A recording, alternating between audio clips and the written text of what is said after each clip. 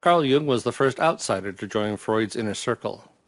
He wasn't Jewish, not born in and around Vienna, and wasn't even Austrian. He was born and raised in Switzerland.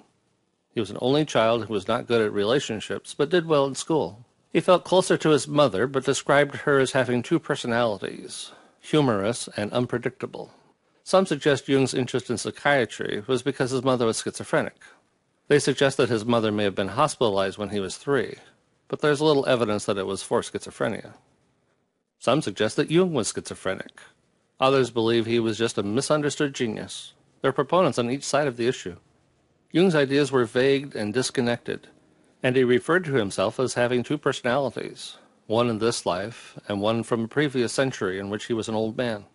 In addition, the complexity of his ideas and the incorporation of occult and mythological imagery can be seen as creativity or pathology.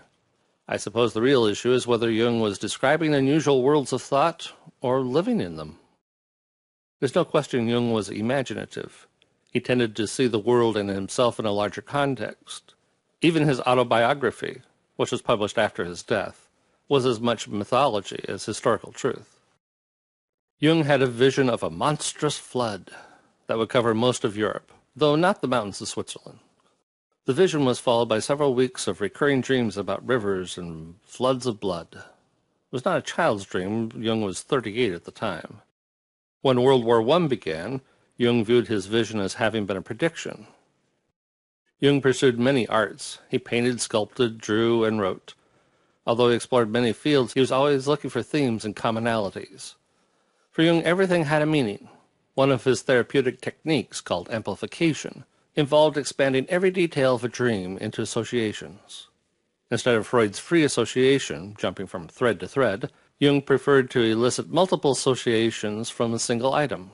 The more associations that can be made, the easier it was to discover underlying themes.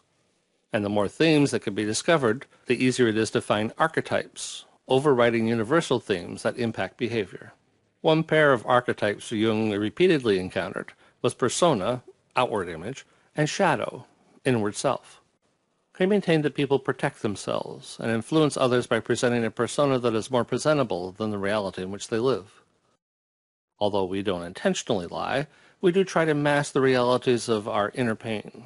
Jung would say that we do this unconsciously. Jung differs from Freud on what is unconscious.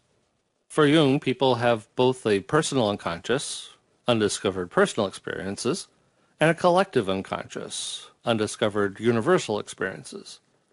The collective unconscious is the repository of all human knowledge, including pre-human experiences. It is filled with primordial images, memories from our ancestral past. For Jung, the goal of life, and much of the fun and pain of life, is the discovery of what the universe is trying to tell us through this collection of symbols and images. Also open to discovery is our personality types. Jung proposed 4 basic functions: sensation, intuition, thinking, and feeling. And they can be combined into 2 primary attitudes, introversion and extroversion, to create 8 personality types.